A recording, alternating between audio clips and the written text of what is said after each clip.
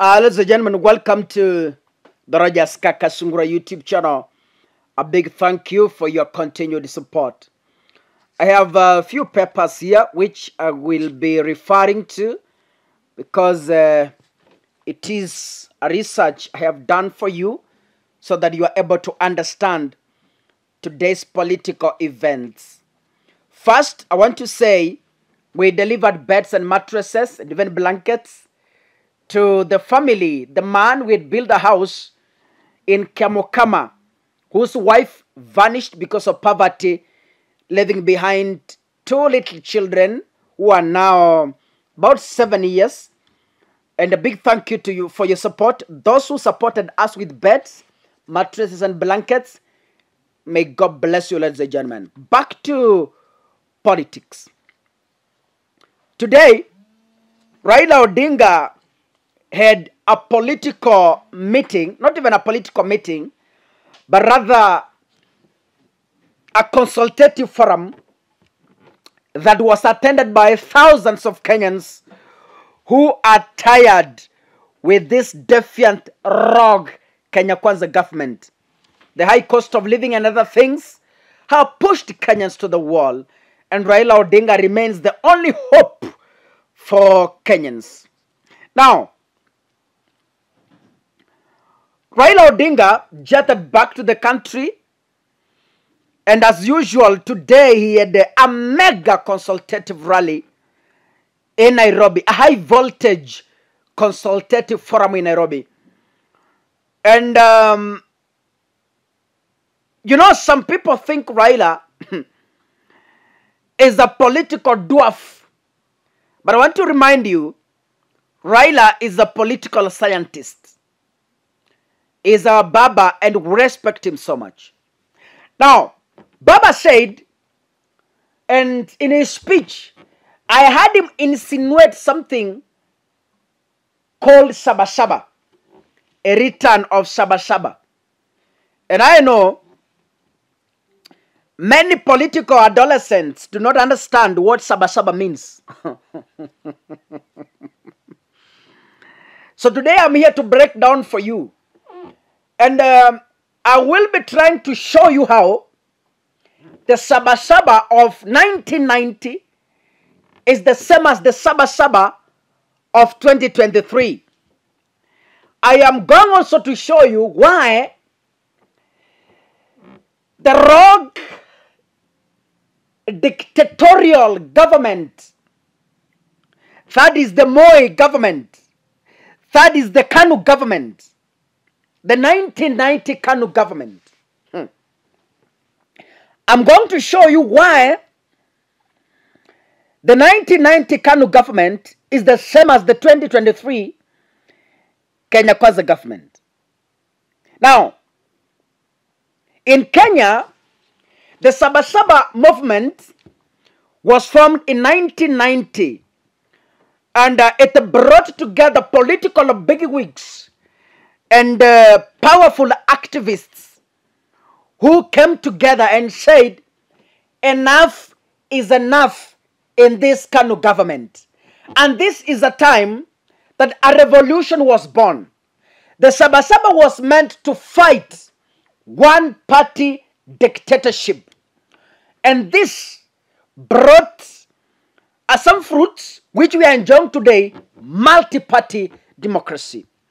Ladies and gentlemen, politicians, the young and the old, joined the movement.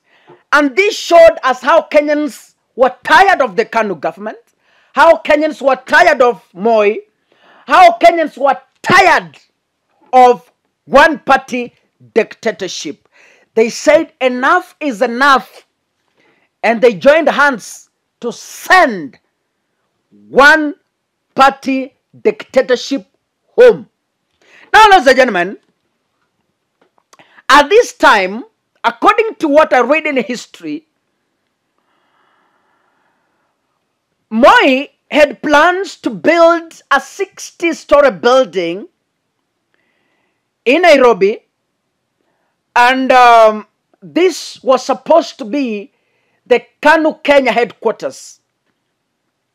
And This story building was to be built in Uhuru Park. 60-story building.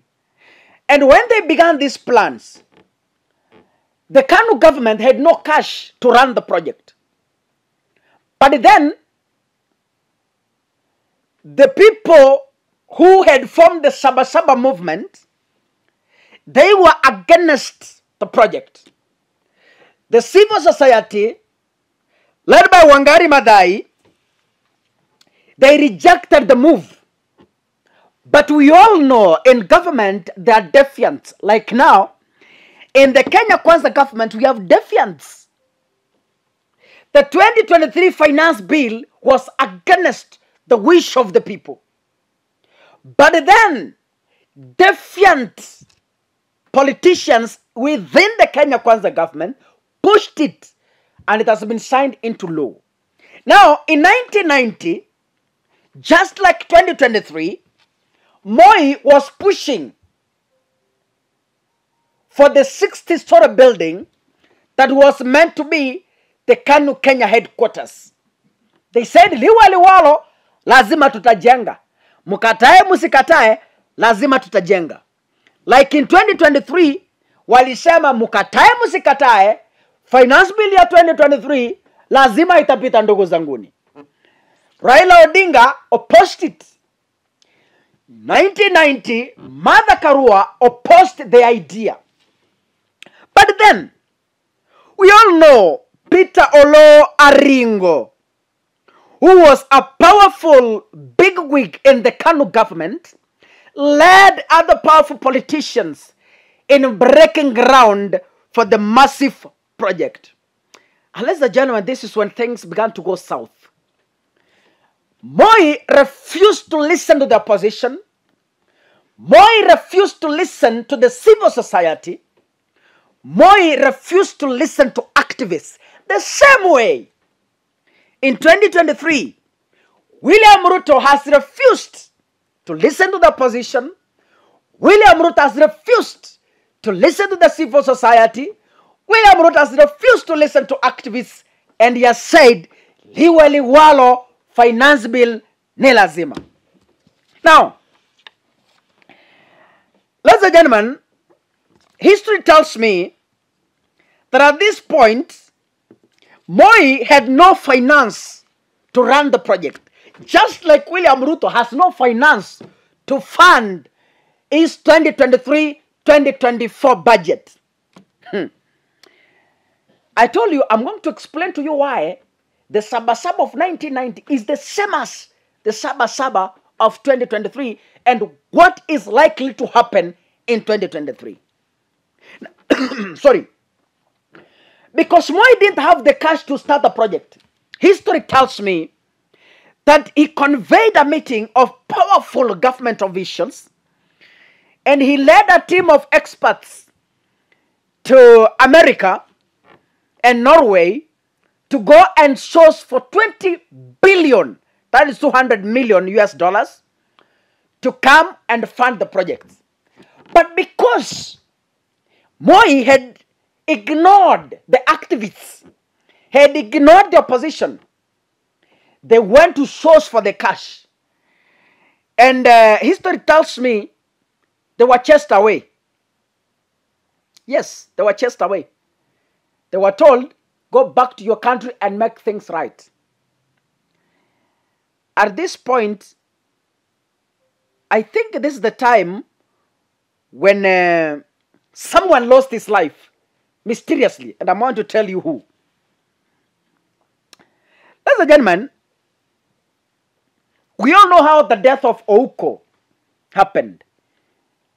Na wakati Moi alifukuzwa akaambiwa, kwa sababu umedharau civil society, kwa sababu umedharau opposition, atukupatii pesa, go back. Meaning, the project collapsed because it lacked the funding. Just like William Ruto's 2023-2024 budget is going to collapse. Listen to me very clearly. I am not a prophet, but keep these words for future reference. Just like the Kenya Kwanza budget is going to collapse in broad daylight. Hawana pesa, they don't have cash. They must go and beg. They must impose high taxes to fund their budget. Now, at this time, things had started going south for the KANU government. Najua siku yako ikifika, hakuna mtu atazuia. Siku yako ya kufa ikifika, no one at all, no one. At this time, according to history, the Moi government had begun to experience a series of challenges, just like the Kenya Kwanza government is experiencing. One, a collapsing economy, just like Kenya Kwanza is staring at a collapsing economy. And at this time, corruption had hit Moi government to the core, just like corruption is hitting the Kenya Kwanza government to the core. Mumeona pesa nyingi zinapotea hapa, KEMSA scandal, sijui ni wapi, Hustler Fund scandal, nani, vitu mingi. Corruption. Mumesikia tena ingine kwa Ministry of hii ya huyu mdomo chafu, huyu mupiaro, anaitwa Moses Kuria. Corruption had hit the Moi government proper, just like corruption is hitting the William Ruto government properly. And we all know Moi had imposed erratic projects, just like Kenya Kwanza is forcing erratic projects like the housing project down to the Kenyans' throat. It's the same. Ruto is using the same script. And at this time, we all know, Kenya faced food challenges. Wakenya walikuwa na njaa kubwa.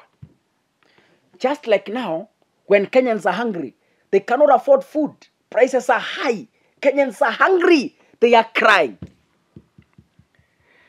And you remember, this time there were ethnic tensions. Kulikuwa na wakalenjin wote kwa serikali. Just like today, when there's an ethnic tension in the Kenya Kwanza government. In every ministry, in every parastatal, unasikia yemune tugulu, iyo tu, that is the language. Ethnic tension crippled the KANU government, just like it is happening in the Kenya Kwanza government. Police began to beat people who are protesting. Tear gas, live bullets, just like William Ruto is doing, unleashing terror to opposition. Ladies and gentlemen, and we all know this is the time, few days later, this is when Oko died. Now, combining all this, as history tells me, when tension was high, the fearing President Moi appointed a technical team led by George Saitoti, who was by then the vice president. There was only one mission: go and ask the people what they want. Go ask them. So George Saitoti led a team, a special team, to go and collect views from Kenyans. And ladies and gentlemen, history tells me that this never worked because Kenyans were extremely tired of this government. At this point, Kenneth Matiba and Charles Rubia, the political bigwigs from central Kenya, they were super rich and they were commanding great respect from the central region. These two guys, according to history, they had massive following from their area. Now walikuwa na pesa, and Moi feared them. And you know what happened to Kenneth Matiba later, ladies and gentlemen. And it's really a sad thing.